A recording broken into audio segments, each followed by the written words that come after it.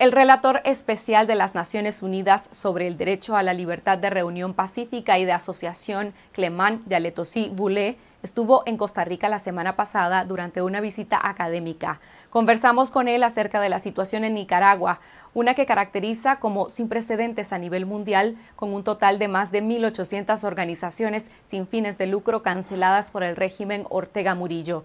Veamos lo que nos dijo sobre el impacto del cierre de los espacios cívicos y la violación de las libertades civiles en el país. Gracias, relator, por esta entrevista. Thank you. En julio pasado, usted y otros relatores expertos de la ONU firmaron una carta dirigida al gobierno nicaragüense expresando su preocupación por la cancelación de las organizaciones de sociedad civil. ¿Han recibido alguna respuesta? No, we haven't received any response, and we are still waiting, and we hope that we'll receive a response from the states. ¿Cuál era la intención al enviar esta carta? Well, this letter intends to really raise our concern regarding the ongoing shutdown of organization, but also to reiterate again the concern we raised in 2020 regarding the adoption of foreign agent law, which put together with the new law is really having impacts on the civic space on the ground. And we also mention in this letter issues that we think should be considered by the country in order to protect the civic space. Because as you know, we have been engaging with the country since 2018, raising our concern regarding the shutdown of the political space and civic space in general, but also the detention of the political leaders. And these two laws just come to really put the country in a situation where there is no more civic space, there is no more space for the political activity, for civil society to operate peacefully. El gobierno en Nicaragua ha cerrado ya más de 1.600 organizaciones sin fines de lucro. ¿Qué impacto tiene en una sociedad la desaparición de estas organizaciones que se dedicaban a temas de salud, educación, cultura, a asistencia humanitaria? I think you mentioned it clearly. The impact is huge. Let me reiterate again here that civil society is an essential component of the society. And the work done by civil society is needed, is important for victims, for vulnerable group, for marginalized group. And we always say that there is no state in this world then that can overcome inequality, injustice in the country without the participation of the civil society. And by shutting down this 1,600 NGO, the country is exposing himself or is preventing himself to achieve the Sustainable Goal 2020 agenda, because this sustainable goal, this 2020 agenda, make it clear that we need to ensure that no one is left behind. And civil society work is essential to overcome some of these challenges, to ensure that women that are marginalized can receive remedies, to ensure also that the indigenous people that find that their rights are violated have remedies or have access to justice, to ensure that also the vulnerable group or the community that are marginalized, where there is no possibility of education, can receive also support from the civil society. The work of civil society is essential. And when those civil society is shut down, the impact is not only felt on the civil society, but in the whole society.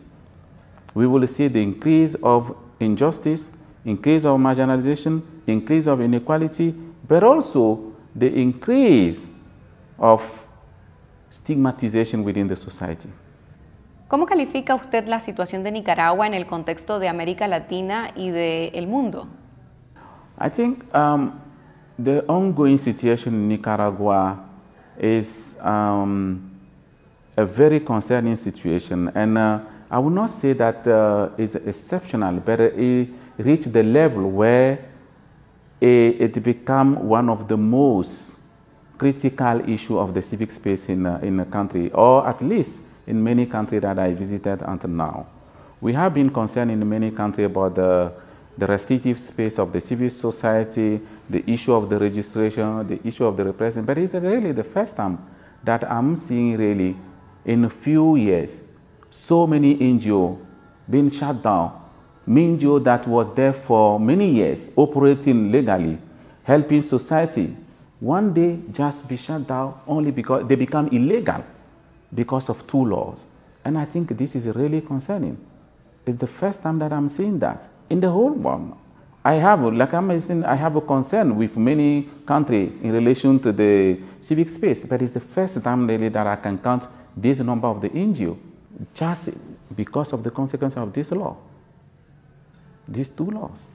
En abril de 2018, que usted inició su mandato, fue cuando estalló la crisis en Nicaragua, cuando el gobierno reprimió las masivas protestas e impuso un estado policial de facto.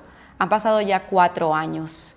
¿Es posible mantener un estado policial que impide todo tipo de reunión y de asociación pacífica a lo largo del tiempo y de manera permanente? Well, since 4 years, I have been engaging with the country to raise some of the concern, not only in terms of shutdown of civil space, but also in terms of repression of the peaceful protests. And I think at some time we were hoping that the peace negotiation that started in the country will lead with something that can help to really relieve society and move forward in setting up democratic country, inclusive country, and peaceful country. But unfortunately, this negotiation didn't go forward. And I think it's just, I'm not saying the way for a country to sustain in using this practice now, in completely pushing his citizen to the exile, putting his brain to leave the country, and also leaving so many communities without any support anymore. And I'm not seeing this to be sustainable. And that's why it's important to continue to emphasize that the Nicaraguan government need to open the country to the international scrutiny. Nicaragua is part of the international community. And they are bound by some principle, and they should not refuse international scrutiny. They should open their border to the High Commissioner, to the OSHA, to the Special Rapporteur, to the Inter-American Commission. We are there to help the country to move forward and to overcome his challenges. And Nicaragua should not be the exception. ¿Y cuál es el impacto de este desplazamiento forzoso masivo de nicaragüenses hacia Costa Rica, Estados Unidos y otros destinos?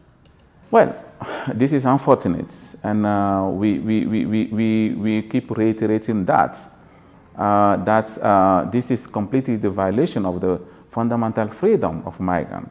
And we should be stopping that. And that's why it's important. I'm calling also other countries, other states also, to also ensure that such practice is pushed back. And then also, we know it's not only, we have also many issues that from Nicaraguan also crossing through Costa Rica here and going. And I think we need also to understand the reason why people are leaving the country. And also to understand that the restriction of civic space also have an impact on other countries, because other countries also need to face migrants. They need also to face these challenges. They need also to overcome these challenges. This is why it's important for all of the country. And you asked me recently how I see in the region. This is also one of the challenges, because we are also seeing that because of restricted space, because of this increased restriction that we are seeing in the region, we are also seeing many migrants moving from the country that become authoritarian country to the country that they still freedom for people to express themselves. And this is also posing a lot of challenge in terms of migration. This is why the international community needs to react quickly. ¿Cómo pueden las sociedades recuperar la libertad de asociación y reunión pacífica que ha sido coartada por gobiernos autoritarios? Well, how society should recover, I think is the responsibility of any country to protect and to ensure that his citizens exercise the legitimate right that they own and that was ratified by their country.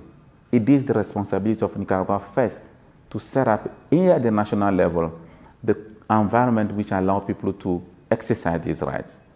And because if this is not done today, it is also the responsibility of the international mechanism to ensure that Nicaraguans have access to remedies at the international level, at the regional level, at also international courts.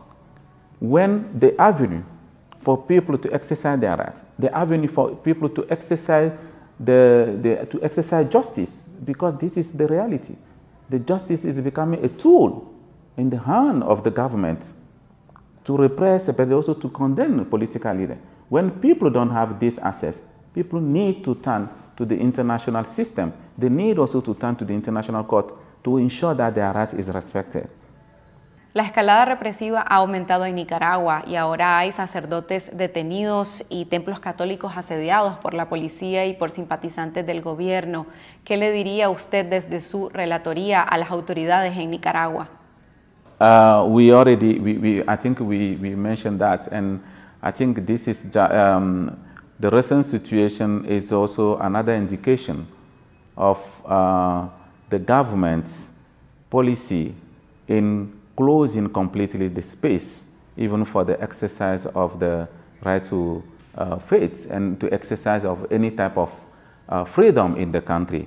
And I don't want to make this exceptional, but what I'm trying to say is that it reached the level where even the church, the Catholic, cannot exercise anymore or cannot even express their view on issues. And I think this is not acceptable. And what we can do is that we need to re-emphasize again that the country should open its border for the international scrutiny. It's not enough to continue to tell the international community that everything is perfect, while when we are seeing people leaving the country and coming outside. If everything is perfect, then let us go and see. Let us go and see how we help the country. Let us go and monitor.